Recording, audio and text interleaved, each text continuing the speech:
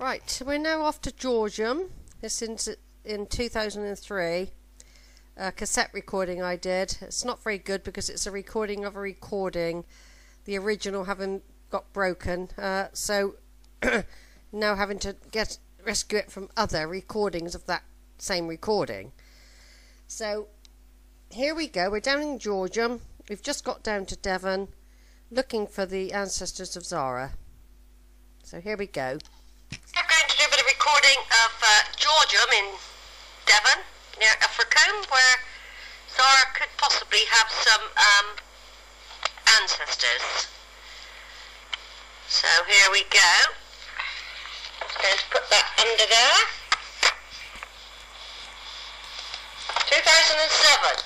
Right, this is part 3 of Sheila's trip to Devon, Braunton and Ilfracombe and Combe Martin in 2007 in search of Zara's ancestors, looking for graves and that sort of thing.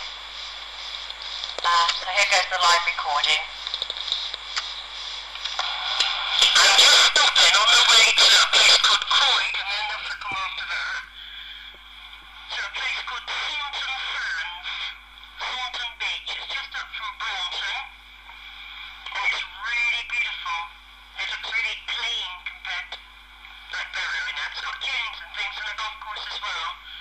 And I think that Lockwood's probably been here. It's looking so nice. I'm going to take a picture of it. Right, I'm going along. Thornton through Croyd.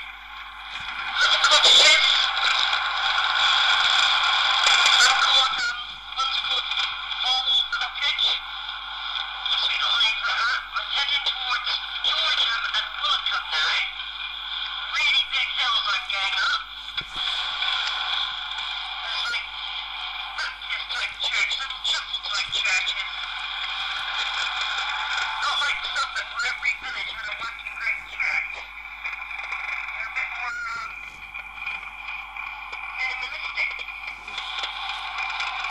So here in Devon.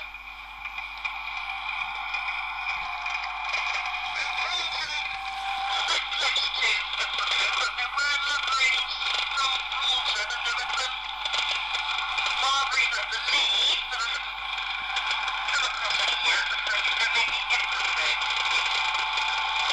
I want to go to the museum this afternoon, and then I don't know what time it shuts, so I'm going to do the museum, but the weather's really nice, so I'm now in Georgia, a little village, I'm going through it now.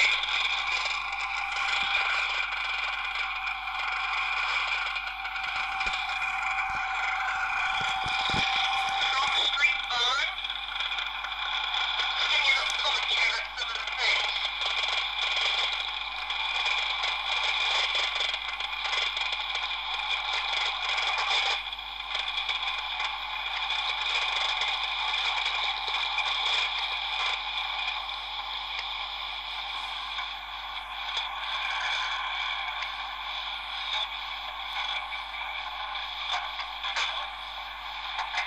Right, sorry, I'm going up there.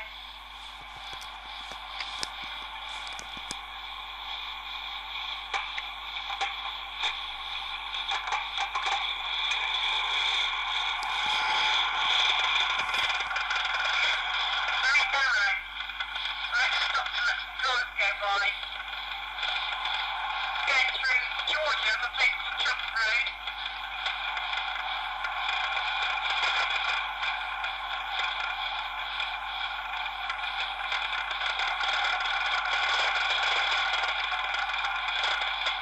Oh, there is a church here. I might stop and have a look.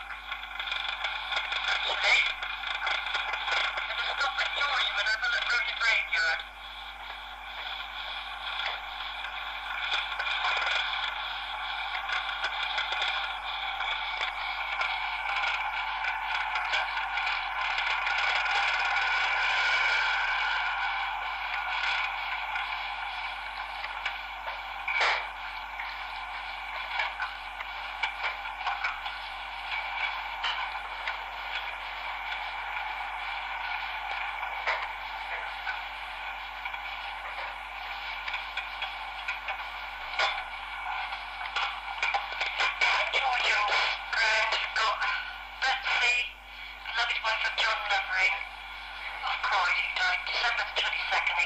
age 51. The cut was bitter, the pain severe. To part with a mother we loved so dear. Trial was hard, will not complain, but hope in heaven to meet again. As John Lovering and Betsy. Some more collar bears in here as well. I parked in a very awkward place, I can't be long. I knew we had some Lovering here, so lots of rigs and tuckers. Lots of tuckers.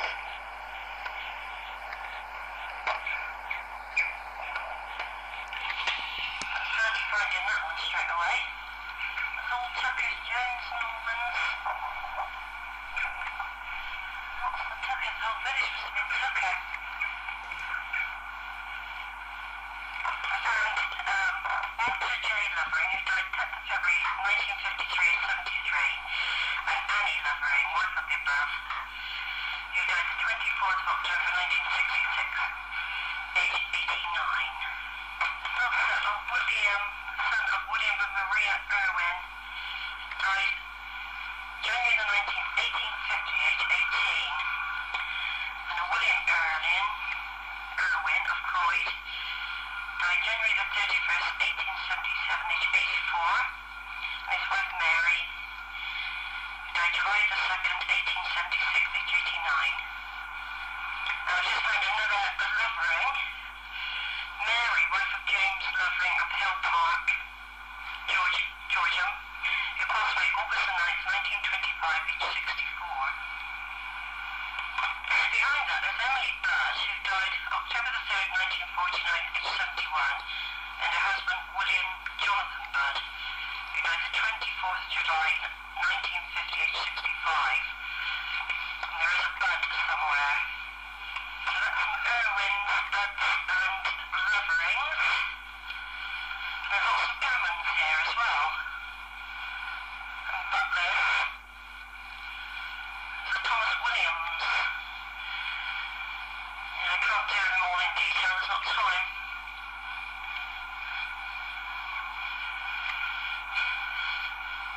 More collar bears.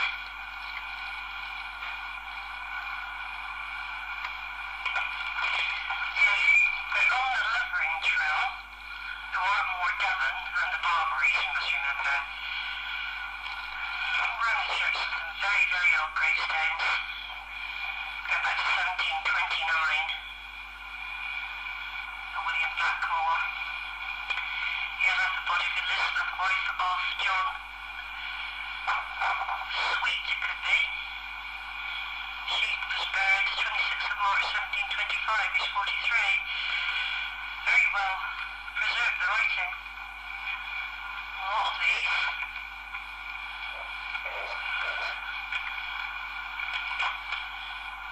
Right, it's absolutely amazing.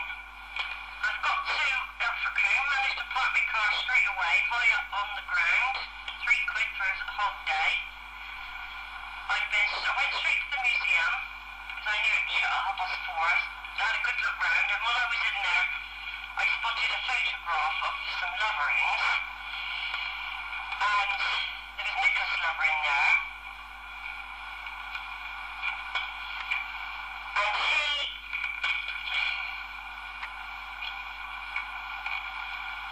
is related to Zara somehow. I think it might be a son of Nicholas.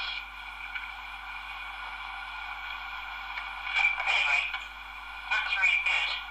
And I've exchanged a lot of information with the archivist in the museum, who's absolutely been really helpful.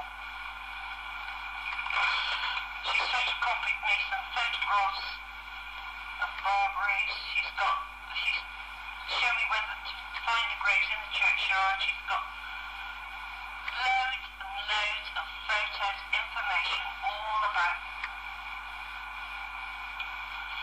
the Barbearys and the Loverings. The Barbearys still are very big in the community here, and they've got the great big yellow boat that takes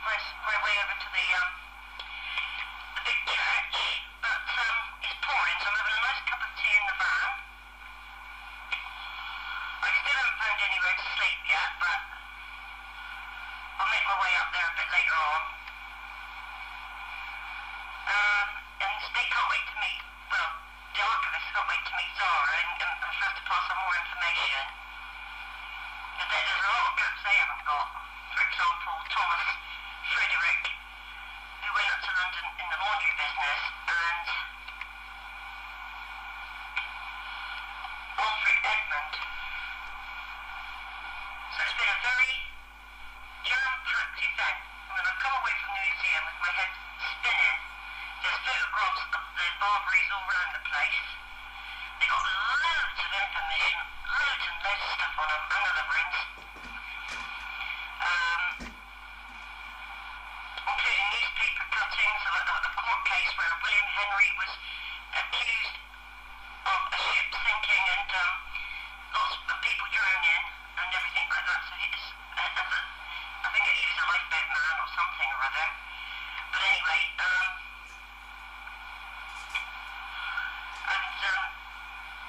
it's just so brilliant. Right, it's 2:15. I've packed in a hell of a lot already. It's 6 o'clock this morning. I'm now going off to the church. The rain stopped for a minute. I'm going off to the church to find the graves. It's really exciting and gasping for a drink. I'm just going to have a cup of tea.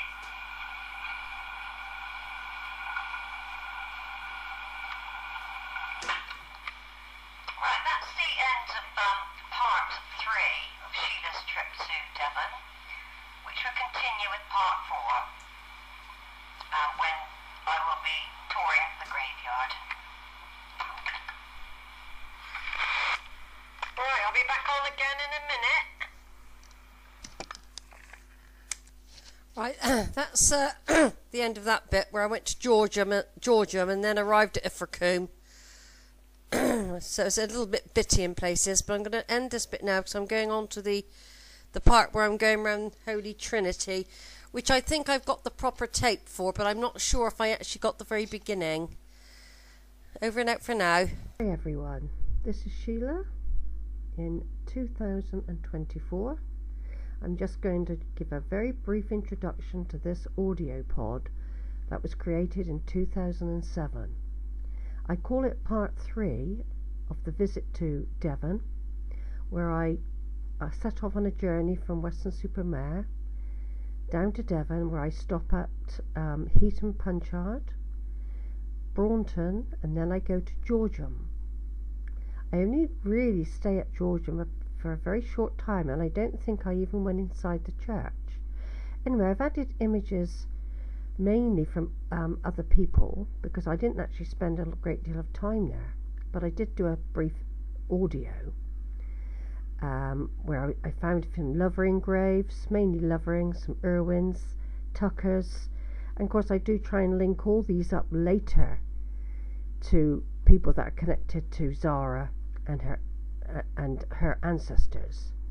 This all comes later. At the moment I just brief scan of Georgeham Church of St George, 13th century, grade 1 listed. Then towards the end of the tape I've arrived in Ilfracombe and I've visited the museum already, where I talked to the curator there, who is very, very useful, very, very informative, and even did photocopies for me and gave me maps of the churchyard at Holy Trinity, printed off newspaper articles, all sorts she'd done for me. And of course later I was able to give feedback, and I did some tape recordings and sent down some discs to them, and I kept them informed of any discoveries I made. And they gave me a ticket so I could go in their archives whenever I wanted, and I did use that facility, where I found a folder. There wasn't a great deal, but there was just a basic folder, nothing digitalized at that period in time in 2007. It was all paperwork. I imagine now in 2024 there's a lot more digitalized, and the Barbearys themselves probably woke up. The people that are living now in Ilfracombe have probably started to do their tree in more detail and would have found the stuff I provided. So that's very interesting. Anyway, I'm going to stop here because I'm going to go over to the audio. But what you'll probably find is this introduction I'm doing will come at the end, because whenever I try to add the audio, it goes over the top of this. So over and out for now. Stop.